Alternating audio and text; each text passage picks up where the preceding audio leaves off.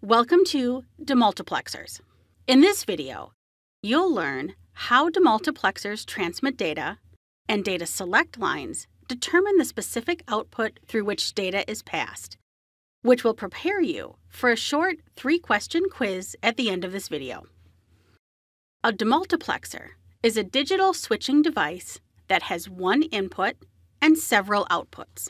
The function of a demultiplexer is to transmit data, which enters its input line and maps the input to one of its output lines.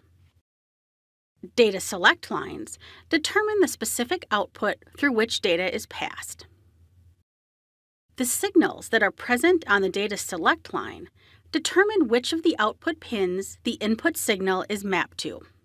Consider a demultiplexer that maps a single input signal to one of 8 outputs. In order to specify which of the 8 outputs to map the input signal to, 3 data select lines are necessary. The truth table in this figure shows all possible combinations of the data select lines A, B, and C. The values of the data select lines represent numbers in binary. The combinations of A, B, and C present a range of numbers from 000, which represents the number 0, to 111, which represents the number 7. When the data select lines have the values 000, the input signal becomes mapped to output 0.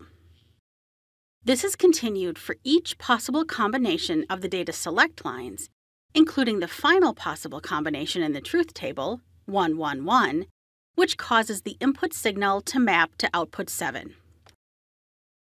In addition to the input data line and the data select lines, there is another input called the strobe or enable line.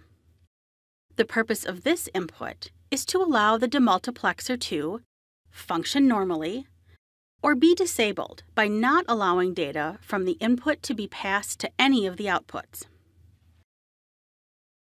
The enable line in this diagram is an active low input. If a logic 0 is applied to the enable line, the demultiplexer will function properly. Based on the logic state that's applied to the enable line, observe how the signal applied to the data select line causes data to be passed to the corresponding output from the data input line. Notice when the enable input receives a low logic signal, then the demultiplexer operates normally. However, if a logic 1 is applied to the enable line, then the demultiplexer becomes disabled, and data from the input will not be passed to any of the output lines. When the enable input is set to a logic high, regardless of what's going on with other inputs, it'll be ignored because the whole system is disabled.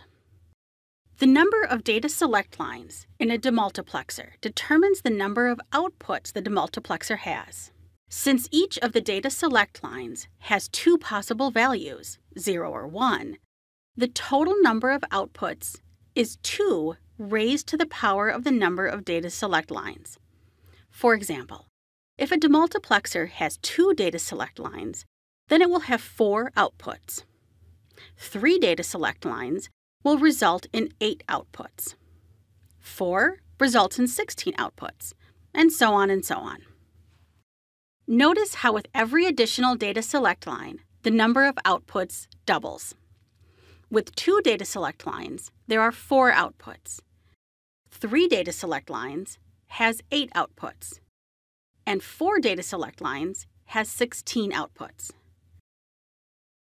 Now that you're familiar with how the demultiplexer functions, choose the letter of the correct answer that completes these statements. You can pause the video if you'd like more time to think about your answers. The correct answer is one input, A, to be passed to one of several outputs, D.